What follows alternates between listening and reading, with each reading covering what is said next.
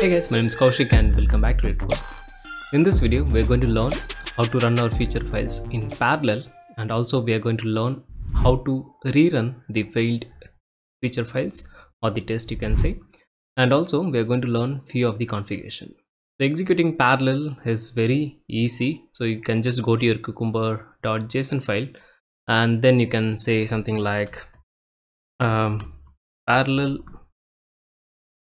and then the number of instance. So I will go with 2. That means like 2 browsers will run at the same time, or also we can say like 2 scenarios are going to run at the same time. Okay, and of course we know that we have to create this folder test result so that our result will save, and of course there won't be any error, right? But we are going to change this by the end of the video. Okay, so I'm going to bring up my terminal and of course I'm going to run like npm test. So now you can see like it's going to run the test and we can see like 2 browsers at the same time. That is what parallel, of course, you know. So here you can see like one scenario is running and in the another browser another scenario is running. Okay, so here it's searching for roomies, another test got completed, so it's again spinning up 2 browsers. You can see like we have 2 browsers here. Okay, of course you can give like 3 or 4 based on your system configuration. Just go with 2 or 3, that will be very good, I guess. But if you have a good configuration, probably you can go more than that as well, but yeah, that's fine. Okay, and this browser got stuck because there is a failure. So one scenario is going to get failure and we are going to rerun that. Let's see. So our test is completed. Now it's going to generate the report. So here you can see like we got this multiple cucumber report.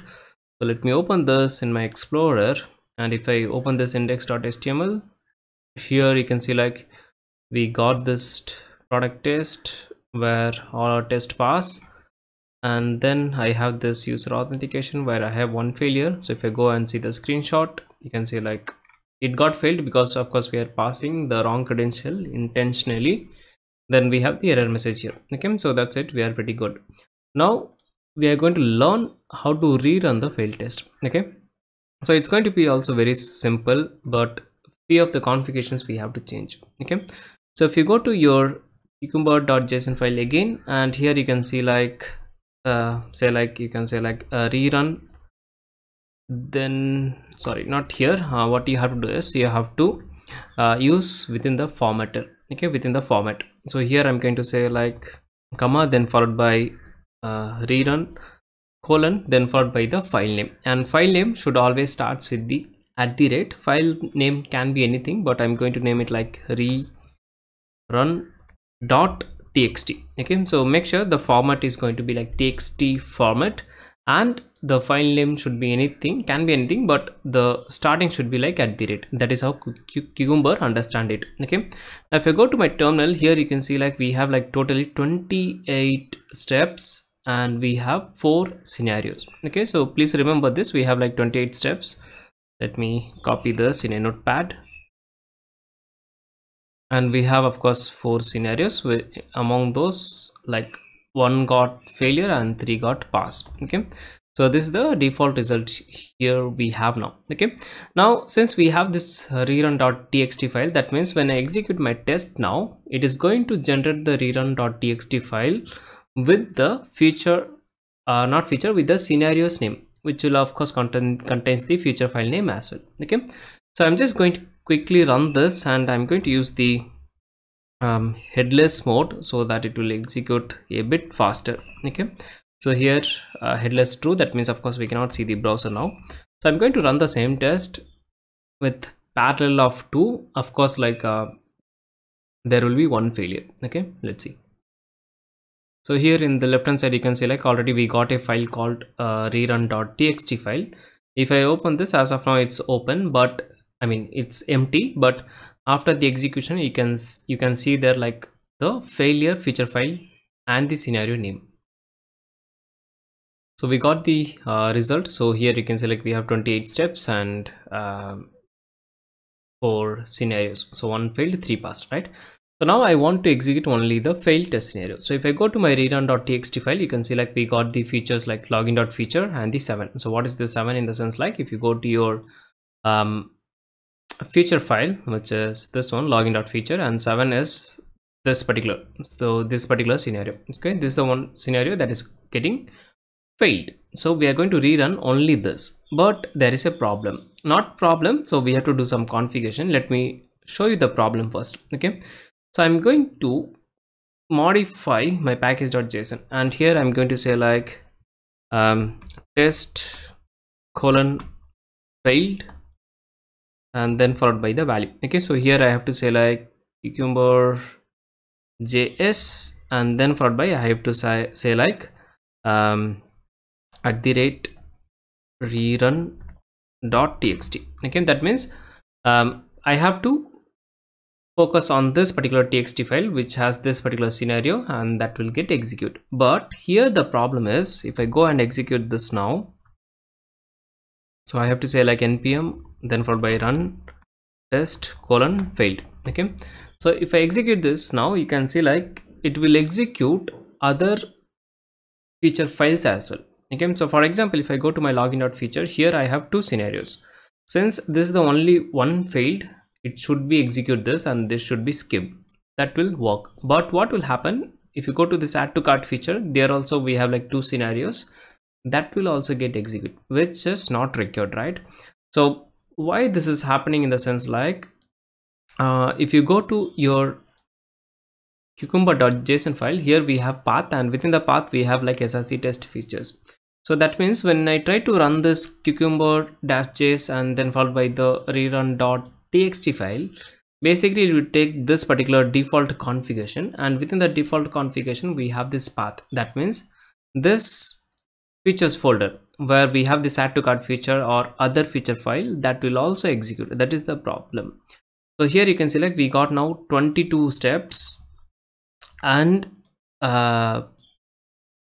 one failed, two passed. Okay, previously you can see like we have different things. That means the rerun is working fine, but the problem is other feature files are also running. So for example, if I have to make you more clear, I will just go and delete this path for now. Okay, now if I go to my rerun.txt, of course the feature file, the scenario is again failed, because of course it is expected to fail.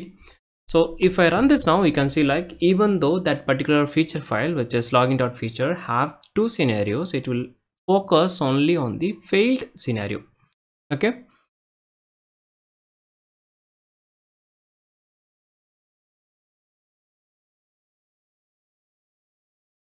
so here you can select is running only 6 steps, which is that particular scenario. That means only one scenario is executing, and which is our rerun.txt file. Okay, so I hope you are able to understand the problem scenario. Now how to solve it is very simple. Okay, so what I'm going to do, I'm going to undo first, and I'm going to have this feature. So this is my default configuration. When I want to execute all my test, I will of course use this.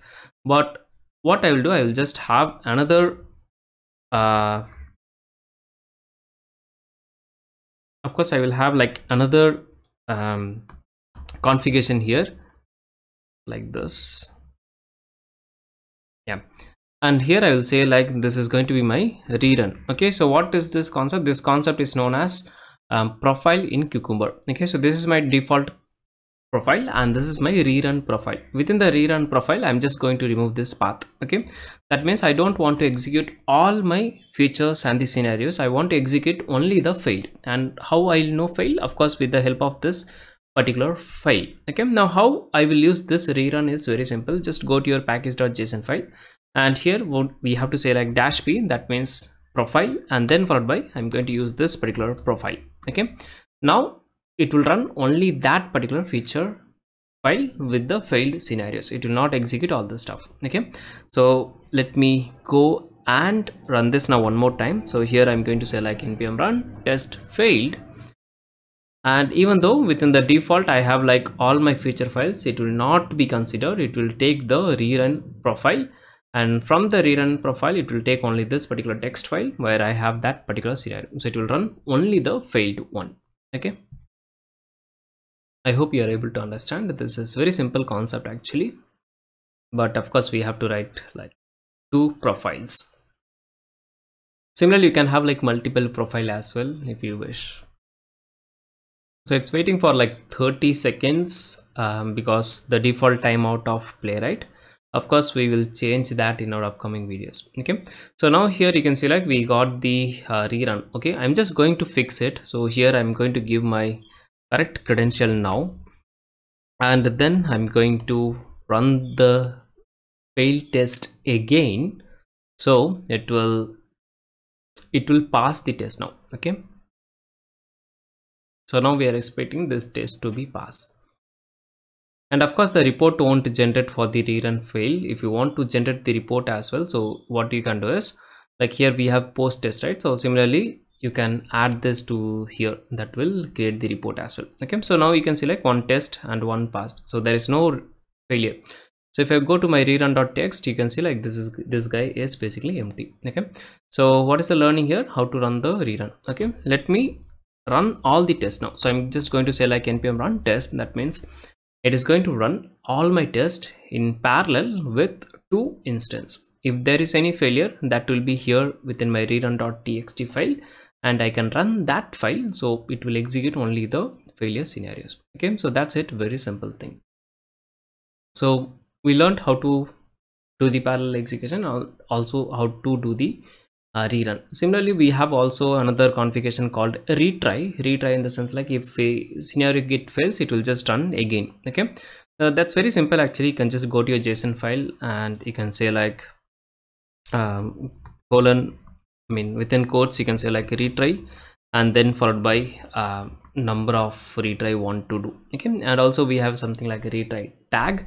Probably I'll cover that later. This is not a great feature for now for us, so we'll skip that. Okay, so that's it, very simple thing. Just remember you have to do like 2 configuration. One is the default and another one is the rerun. Of course it can be any name, whatever the name you're going to give here, that should be exactly matching here as well. Okay, now we are going to do something, so some more learning. Okay, so for example I'm going to delete this test result folder, and if I go and run this now, of course we know that it's going to end up with an exception because we have to create the folder, or else the Cucumber does not know that there is a folder and it will get failure. So here you can see like no such file. Of course it won't work. Okay, so that we understand, but of course it is my local machine, I can create the folder. But if I'm going to run the same configuration in my pipeline in the Azure, AWS, or maybe like Circle CI, then of course it's a problem. So we have to create the folder programmatically. How to do that is very simple. I'm going to use the library called fs extra. Of course Node has also inbuilt library called fs, but this one is really good, like the syntax are really easy, so I'm going to use this one. Okay, so go to your terminal and do the installation npm I, then followed by fs dash extra dash d. Okay, so this will add the fs file system extra library. Okay, now what I'm going to do is I'm going to navigate to my src folder, and within the helper I'm going to create a file called init.ts. that init is nothing like, init is basically my initialization file. Okay, so here first of all, of course I have to say like const fs equal to require, and then followed by fs dash extra. Okay, so that's it. Now here I'm going to use my try catch block, and if there is any error, I just wanted to log it. So folder not it, then followed by the error message. Okay, so that's it. Now here what we are going to use the function called ensure directory. Okay, so that means if the folder is not there, it will just create in the runtime. Okay, so I'm going to say like fs.ensure directory, and of course we know the directory name is going to be like test dash results. Okay, and it will check for the first time. If there is no directory, it will create, but if there is already directory, it will use the same directory. So we also wanted to do the empty. For example, like if there is already files, we don't want to use the same files, rather I want to create my files always unique. So I will just use the function called test directory, and I mean empty directory, and here I will pass my folder name. Okay, so that's a very simple thing. Okay, now how can I use this particular file in my test? So I'm going to make it very simple. Instead of like calling in the hooks or somewhere, you can do it in the package.json. So here I'm going to say like before my test, that is pre-test, I want to execute that particular file. So I'll just right click, copy relative path, and here I will say like npx ts-node, and then followed by the file path, and then of course I can change this. That's it. Okay, now I'm going to delete my okay, already it's deleted. I'm going to delete my index.html as well, this rerun file as well. Sorry, not that one. Yeah, this one. And asset and feature, which is also like generated in the runtime, so we don't want. Okay, and make sure you have a good git ignore. So within this I have like already ignored the asset folder, the feature folder, and similarly I don't want this rerun as well. So I'm just going to make it like rerun.txt file as well, and also I don't want my report to be there, so I will just ignore all the files. Okay, now let's go to my terminal, and I'm going to say like npm then followed by test. Let's see. So I don't have the test result folder, but it will create in the runtime. So you can see like here we got the pre-test where it executed this particular file, and we got the folder as well. Okay, and now our test is going to execute. It will give us the result. We can just open it up. Okay, so that's it for this video. If you have any queries, feel free to ask me in the comments. I'll be happy to reply. In the upcoming videos, we are going to learn more in detail like how to run in multiple environment, and also like we are going to do some changes in the hooks file. So if you go and see the hooks, it's basically clumsy actually. So we are doing a lot of things here. I'm going to reorganize this a little bit, and that will be really helpful. Okay, so of course we got the reports, which is correct. Okay, and do check out the code in the GitHub. I will leave the link in the description, because these configurations are really good, and you will I believe you are seeing all this for the first time. If you buy a course in Udemy, you might not get these things as well. Okay, so yeah, just saying. Tada, bye bye, take care.